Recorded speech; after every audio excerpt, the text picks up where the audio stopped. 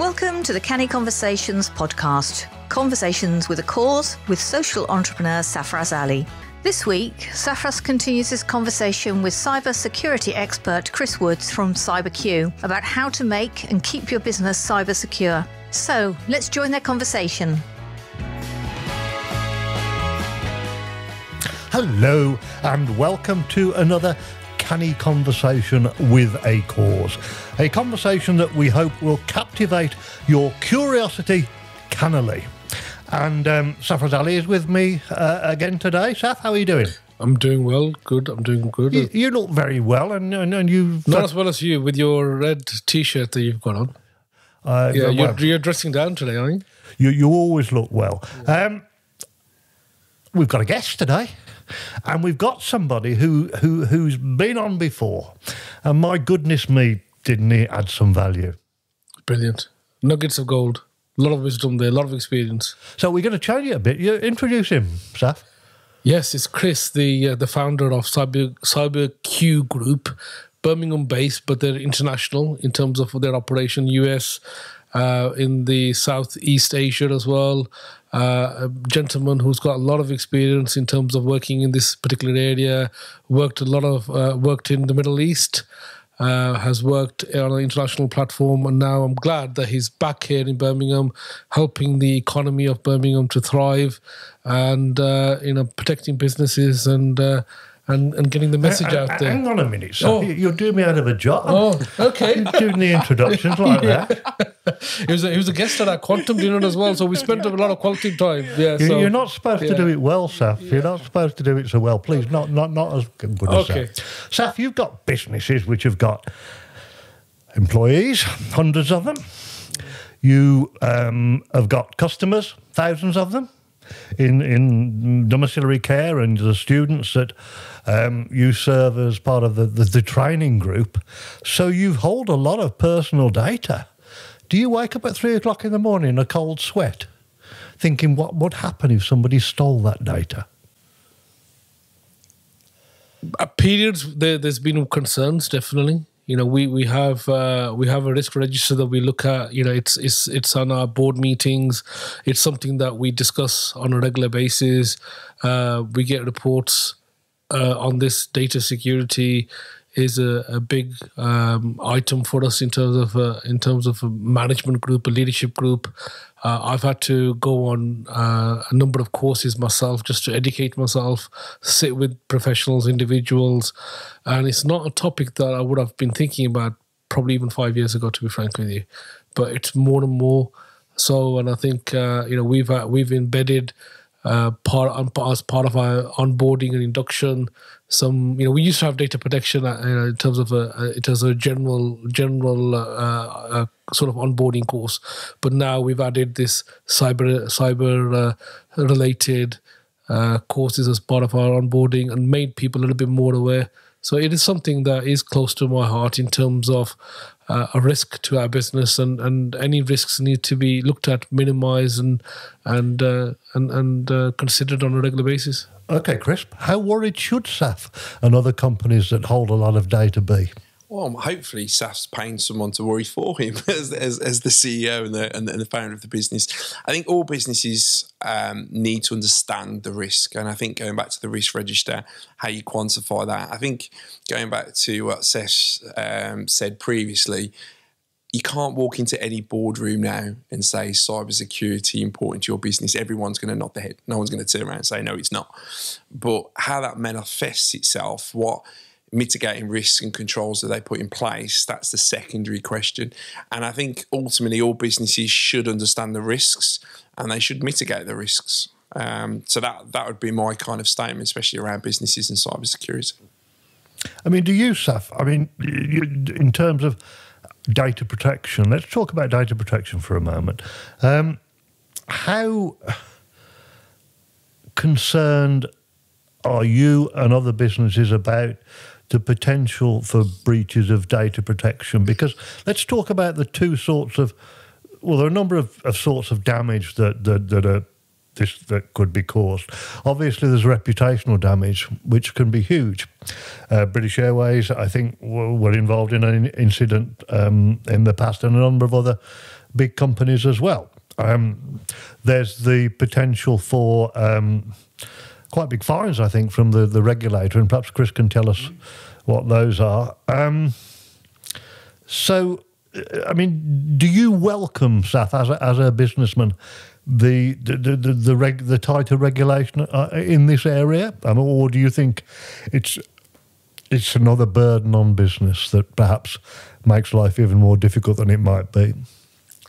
I think I mean, firstly, we've got GDPR, which you know, for the last few years we've all been used to, and really that transition has taken place, and people have been more aware of data and what that means, and it's predominantly about systems and processes more than anything else, and how you look at data and what you do with that.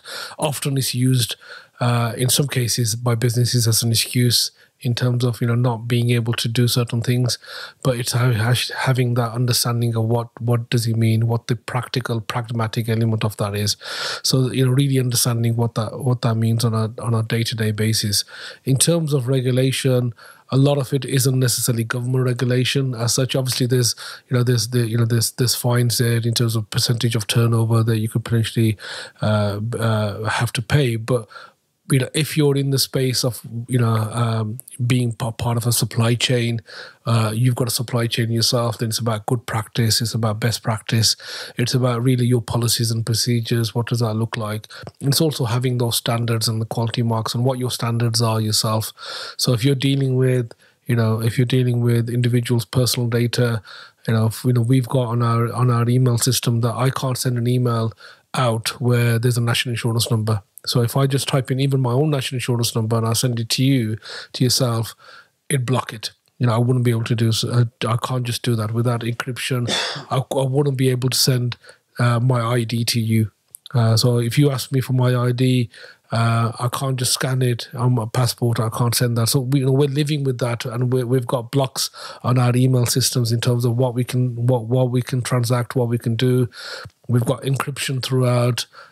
We've got, you know, a lot of it is in the cloud, and obviously we're no longer storing things on a portable device anymore. So we've got those safeguards. We've got technology companies that are ever more savvy and is part of their sell to make sure the fact that data is there.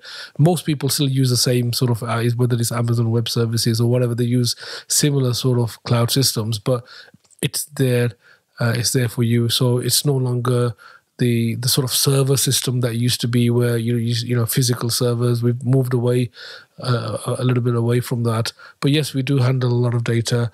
You know, we're a data controller. We've got to be aware of the level of data we keep and the length of it, and the relevance of it, and really have policies that we sign off and look at, review on a continuous basis. Aside from the reputational issues, Chris, I mean, what powers does the regulator have if there's a breach? The fines can be ginormous, can't they? They can indeed, yeah, 5% of turnover. So again, on GDPR, if there's a breach, I think the purpose of GDPR though is to get businesses ready and aware. It's not actually to the fine. I think that there's obviously a stick there, but there's also a lot of carrots for businesses to improve their cybersecurity maturity. So it's about business looking internally, looking at their processes, looking at procedures, looking at their risks, and then coming up with a plan. As you know, as we talked about previously, there is no 100% in security, but if you've done the right thing, if you have the right controls, if you're analysing the risks, that's the key metrics that, you know, these fines look for. And it's not about just fining people. It's not about here's big fines. It's literally just getting businesses ready and making sure businesses are interacting at a certain maturity level so they can protect not only the data for themselves, but also their customers' data and you know, other data they may hold. I've heard it said, and in a minute, perhaps, Chris, you can comment on this, but I've heard it said that the biggest area of vulnerability within a business are their own employees, either in terms of doing things maliciously or in terms of just not knowing what they should do and what the rules are. So how big a part of the the training that you provide and the induction that you provide to your employees, how big a part of that is about cybersecurity and protecting data and that kind of thing? Well, it's particularly with the fact that we're dealing with people's personal data, it is a big part of it. I was in the banking sector before, and compliance. We used to do onboard part of our induction. We used to do these sort of courses, but then it was continuous, and it was as part of every briefing, and it was regular communications, newsletters and so forth, and then we also have and so we've got the same systems ourselves in terms of it's part of our onboarding, it's part of our induction. You not only share the knowledge, but you test the people as well. So they've got to be signed off to say, they have a certain amount of competence. We also monitor that on an ongoing basis. So their line managers are very clear in terms of what that person's level is in terms of accessing the information, what they can share. And it's not just about emails and so forth, but it's telephone calls coming in. How do you validate the fact that you're talking to the right to that particular person or the right level of person and so forth? So it is part of the day-to-day work of particularly the staff that we deal with. That they've got to be aware, they've got to be competent in terms of understanding the risks, and that level of knowledge needs to be appropriate in terms of that risk that they potentially are dealing with. Chris, I'd be interested now when with the companies that you work for, and you work for companies all over the world. Do you find that people come to you because they recognise the potential risk and they want to prevent something happening to them? Or is it all too often a case of we've got stung, so we need some help to sort out this mess, and because we now recognise the danger, that we need some help to protect us in the future? What sort of circumstances, I know it's a generalisation, but do people normally come to you because they've been stung or because they realise they're going to need help to protect themselves? It's actually both, unfortunately. So sometimes the clue's in the name, CyberQ Group. We're 100% cybersecurity company. That's all we do. We're not an IT company. We're not a risk company. We're 100% cybersecurity. So businesses come to us because they need cybersecurity advice, guidance. They need to understand their strategy. They want a roadmap. They've got a budget constraints. So again, we get involved in these type of conversations. And unfortunately, people just get hacked. And having spent 25 years in this business at billion-dollar organisations and working with some very large organisations, it's a very stressful situation. And when you have a CEO who's been breached, their data's for sale on the dark web, emails have been sent out, not to put too fine a point on it, but tears are shed, and what do I tell my shareholders? What do I tell my investors? Why didn't we do this properly? Who was on watch around this? It's a stressful situation, and any incident response involves a lot of money then in regards to rectifying it and also trying to control the message. If I could just elaborate on that, I think there's three things that people should understand in an incident response or when they get breached. Everyone thinks about the cybersecurity company coming in and doing what they call the containment. And the containment exists from a technical perspective to control what's gone on. How did they get in? Are they still here? How much data have they removed? The common questions that one would ask. But actually, people forget more about the legal part and the marketing part. And that's really important as well as the cyber part, because what are you going to tell your customers? What are you going to tell your supply chain? How do you control the email flows? Because it's a very stressful situation, especially at senior level, because the CEO and the investors and board will get involved because it's a breach of reputation and data. It's about understanding that. And that's the three things that we recommend, that should your organization suffer a breach, it's not just the containment that a cybersecurity company would do, but it's also the legal and marketing as well. And I suppose just to quickly end there, for the last 3 or 4 years, we've seen a little bit of a move where you may have IT companies trying to do cybersecurity, but what we're seeing now is organisations like ourselves, which is good to see, good UK British cybersecurity company, go out there and be partners for organisations. Because if we're honest, partners an organisation should stick to their core business. If technology isn't their core business, then they should really give it to someone it is. If security isn't their core business, they should give it to an organisation that it is. And that's what we're seeing change, especially as the cybersecurity landscape increases, especially with the attacks. And the other stat, my final stat I will give you, which I personally find absolutely fascinating, being in this industry for 25 years, we've seen more attacks in 2021 than we've ever seen previously. Yet we've had more products and we've had more money in the cybersecurity industry than ever before. So unlike the Volvo and the seatbelts, it's not the case we have a seatbelts and we have less deaths. We actually have an increase in products. We have an increase in investment. Unfortunately, we've got an increase in attacks. And again, maybe for another conversation, there's a reason why we've got so many attacks, and we've got the reason why it's expanding out and more individuals and more organisations are getting breached. I want to explore that with you, Saf, if I can, in two areas. First of all, Chris said something I found very interesting. I find a lot of what Chris says is very interesting, honestly. But he said about there being an increase in the number of attacks. Now, and perhaps Chris can tell us why he thinks that is, because I think it's important. But over the last period of time, and we're doing this recording in the early part of 2022, we've had more people working from home, perhaps not with the access that I had before to the IT departments. So two questions for you, Saf. First of all, have you been more concerned about the risk because you've had more people not working in the office?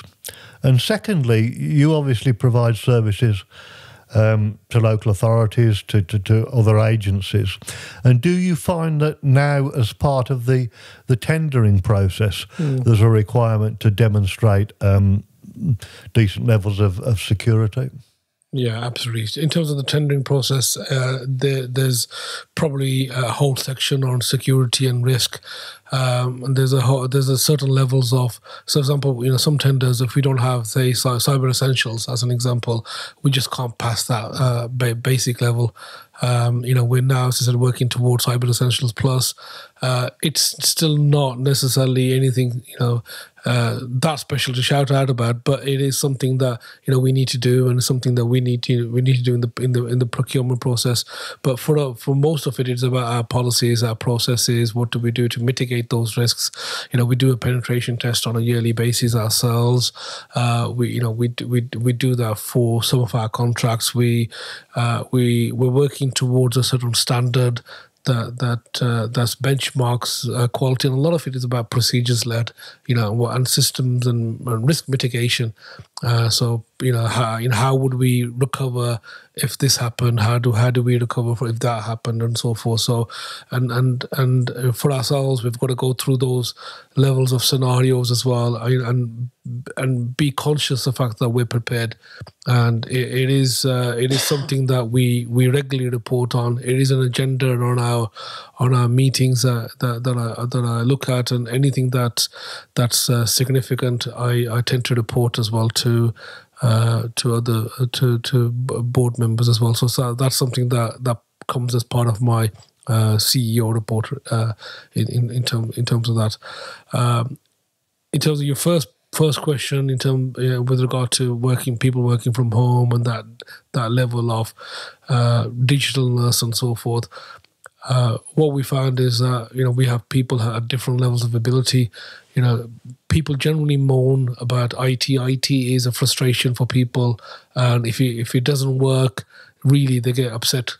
If they can't log in, or if it's slow, or this isn't working. In some cases, it's quite simple, and people often joke about, if you go to the IT department, they'll ask you to just restart and start again, or whatever, or just to see if you're actually plugged in. But there's a lot more to it, so we've had to support people remotely with regard to that, and you start seeing the fact that from how somebody can take over your computer. So I was working from home, and our IT person very, very easily was actually controlling my laptop and he could see exactly what it is, and it just opens up your mind, the fact that how these things happen and so forth. And he was able to fix my Outlook device. He was able to sort of clean up some of the download section that I had, and just give me a once over in terms of the laptop that I was working from. And this is all from remote, working from remote, and that's what we're used to. And it's not something that I had experienced before. If I had an issue before, it was a case of here's my issue, can you go and fix it? Now they're doing it while you're there, and you're consciously seeing somebody sort of going in there and moving the mouse and moving into different apps and so forth, and it's a bit of an eye opener. So it's really well, fascinating stuff there, Chris. You said I think we'd like.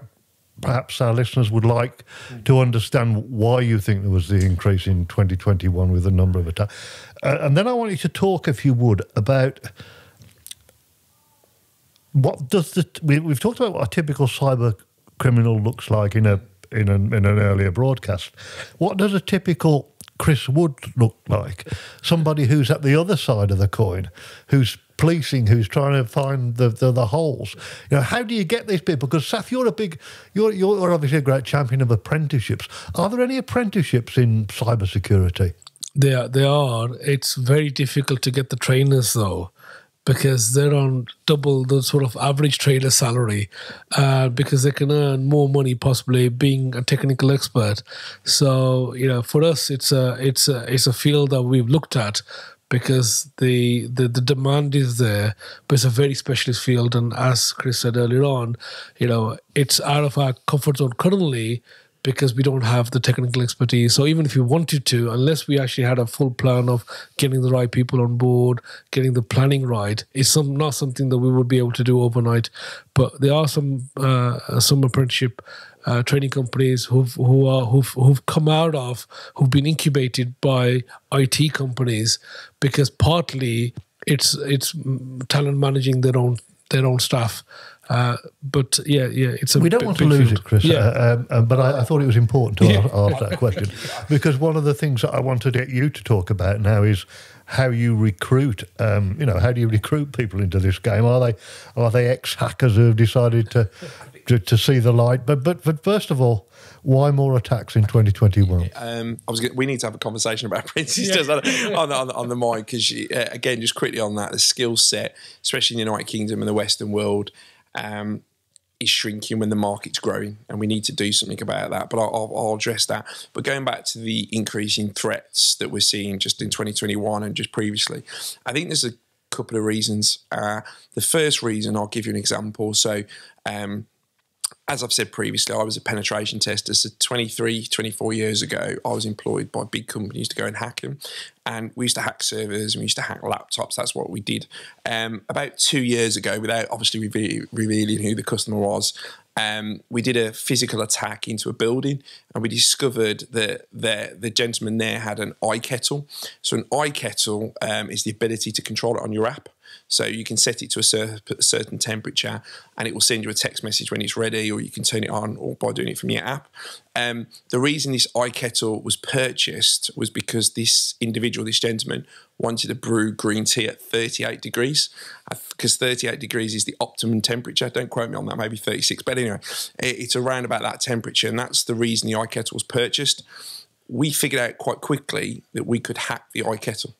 And we did hack the iKettle. So the iKettle is inside an organisation. So that's great. We can turn the kettle up and down. We can do the temperature, and, that's fantastic. But actually, gaining access to that iKettle was on the same, what they call local area network, as the board meeting. And the board meeting, also the boardroom, had an Android TV, a camera, and microphones, like any, board meeting room you'd expect to have. We were able to hack the TV and record a board meeting. And for me, that was fascinating, because what we've just done there is we've found, and again, cybersecurity is no different to physical security. So if you imagine that was a building, we found the back door open. We're in the back door. We now need to get access to the living room. It's very easy when you're in the back room. Now, that's the same as that iKettle. That iKettle gave us the opportunity to get inside the organisation. Once we're inside the organisation, we then got access to the Android TV and recorded a board meeting of who they liked, who they didn't like, just board meeting. Now, this organisation spends a lot of money on cybersecurity.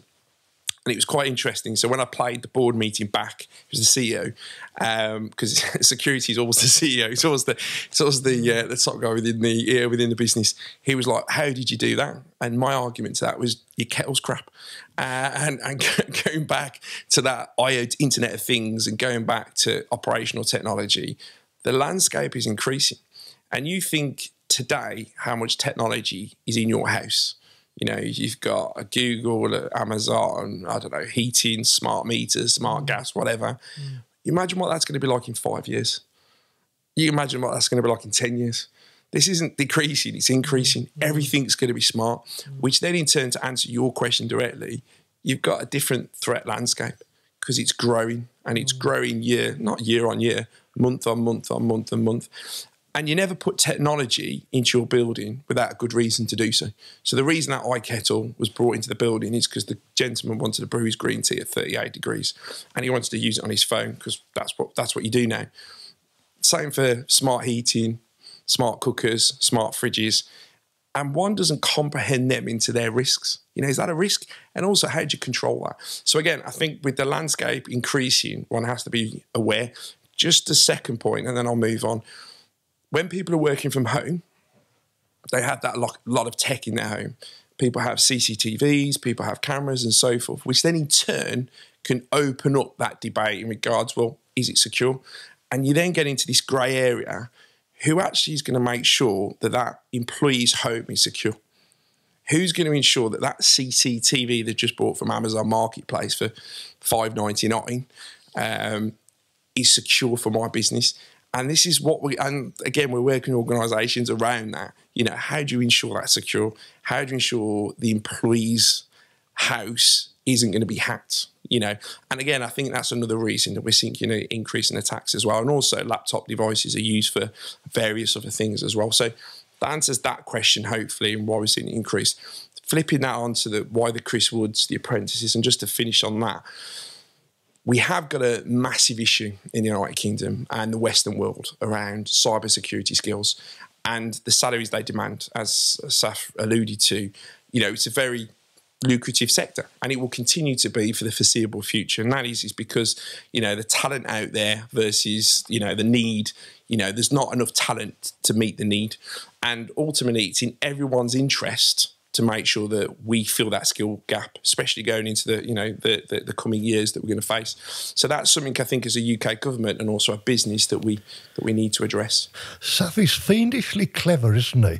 And he's a bit scary, isn't he, don't you think? But I'll tell you one thing, you know, I hope you don't mind me calling you technical, Chris, No, but you at least understand what Chris says. There's some technical people that, you know, that I have had conversations with. It just completely goes over your head. But at least I'm sort of following it, and I'm intrigued in terms of the information that I'm learning, and it's a continuous like learning journey. So part of my mind went into like a Bruce Willis film, Die Hard, when the guy controls the sort of the whole the airport and everything else and so forth. I was going to say, Saf, he's fiendishly clever. He's scary. He explains it well. We could easily come to dislike him, couldn't we? I'm the good guy. You want him on your side, though. I think he's not perfect. He's not perfect. He supports something called Aston Villa, so he's not a great football fan. Before we finish, and time cheats us every time, but there is something that I do want to explore, and I want Saf to talk about it first, and then Chris to respond. Cybersecurity is there to obviously protect businesses, but you know, we've all heard workers say, "Look, it really to get into the Pentagon, it would be to get into my company's IT system," and sometimes I feel it in some of the work I do, that almost the IT gets in the way of doing the job. You know, it acts as a barrier to me being able to do our job properly. And, you know, with the work that you and your people do, Saf, how do you get that balance between having a good level of security but not having it so intrusive and difficult that it kind of makes it difficult to do the job? Is that something that you've come across? I think there's people who find sometimes things frustrating, and IT is an area, and I'm generalizing here, but IT is an area where if it doesn't work quickly, people get frustrated very easily because everything's on demand and they want it very quickly. So as an example, now, with, say, even printing, we don't allow our guys to be able to just print without putting a code in, and that code is specifically for them. Just introducing that a few years ago caused havoc. People were saying, well, I only print this and so forth. And, having clear desk policies and these basic things, just people have got used to a certain level. But in terms of any surveys that we do internally, IT is one that sometimes get criticized, mainly because of these extra measures, extra security measures, the level of courses, having to reset their password frequently. So our system automatically basically prompts them to change their password. That is one of the biggest bugbears of staff and of individuals, where they can't use the same password again, and it's like these little things sometimes can be annoying and frustrating. But we've got to keep getting the message across, the fact that it's very important to safeguard yourselves, the organisation, and that's the message we've got to relay time and time again. That's just from our personal sort of experience. And Chris, first of all, briefly, if you could, because of time, do you agree that there has to be a balance? And do you think there are ever any circumstances in which you can perhaps go a bit too far? And finally, Chris, you've provided our listeners with so much information that I don't think in the time we've spent with you, we've been able to, talk about everything. So I'd like to give you the opportunity to, to tell people if they want to talk to you and your business and have a conversation, how do they get in touch with you? How should they do that? But first of all, before we do that, can we just go too far sometimes? I think it depends on the risk. I think business and IT should never get in the way of doing business. So cybersecurity and IT is an enabler, and security is an enabler. Again, we're not an IT company; we're a cybersecurity company.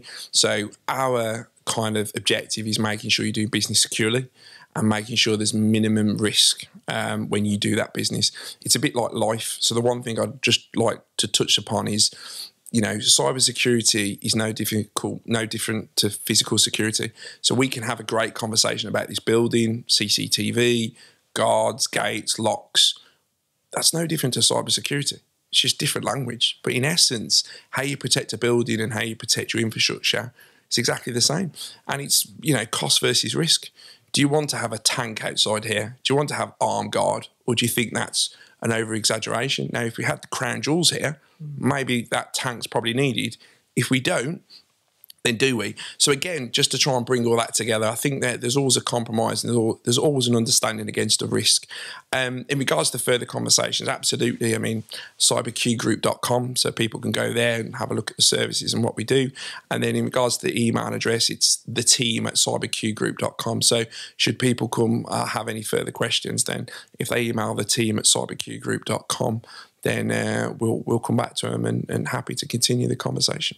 Yeah, so I'm sure, Saf, we can perhaps put that when we post the information. So finally, Saf, we've learnt so much, haven't we? But are there any particular takeaways that you've taken, that you go away with from our conversation? Or is there anything that sticks in your mind as perhaps that you didn't realise that we've learnt from Chris? There's so many things. Just a couple of things from a personal perspective. The Wi-Fi angle when you're going into a public space is something that you're trying to ask for Wi-Fi. What's the Wi-Fi password? What's the Wi-Fi password? That's probably made me a little bit more conscious to say, actually, you know what? I've got enough data on my phone. Do I really need the Wi-Fi? Isn't it better for me to use probably just that as a local hub? And not get in the habit of probably looking at Wi-Fi. I mean, that's just, I'm not sure what the risk status of that is, but for consciously, I'm thinking to myself, next time I'm at a hotel or some other place, maybe don't rush to get to start using their Wi-Fi. Just stick to your own data set. So that's something that I thought, maybe I might start doing that. And we're already to a certain level being taught on a regular basis the fact that, there's a lot of phishing attacks, there's a lot of malware attacks, there's all of these things that you need to be cautious of. And sometimes you need that reminder that, the things that we're going through, the fact that we've got encryption on our emails, the fact that we've got some safeguards, one of the things, frustration sometimes for us is that an email comes in from a legitimate source, but it goes into our junk folder or spam folder. And sometimes I'm thinking, that's a bit too strong. You guys are just, putting everything in there. These are legitimate emails. And I'm thinking to myself, okay, you know what? It's not too bad a task for me to go in once in a while and check junk and so forth. So I'm a bit more, I think, conscious, a bit more aware and possibly a little bit more encouraging in terms of the safeguards that we've got in place. So definitely lots of nuggets of learning there. I really appreciate, again, your support that you've given us, Chris. I think we all wish that somebody would hack my stopwatch so that the time stopped, because there's so much that we could talk about. Chris, it's been fantastic to have you, hasn't it? Thank you. Absolutely. No, thank you. Thank you so much. Thank you. And thank you very much for your time. We are curtailing this canny conversation with a cause. We do hope that you've enjoyed what you've heard. If you've got any questions or any feedback, let us have it. Like us if you can, and subscribe, because this has been a fascinating conversation. It's one of a series of hopefully fascinating conversations. Hopefully we'll be back soon. Until then, stay safe and stay cyber safe. And I'm sure that Chris one of the people that could help you with that. But until next time, take care. Bye-bye.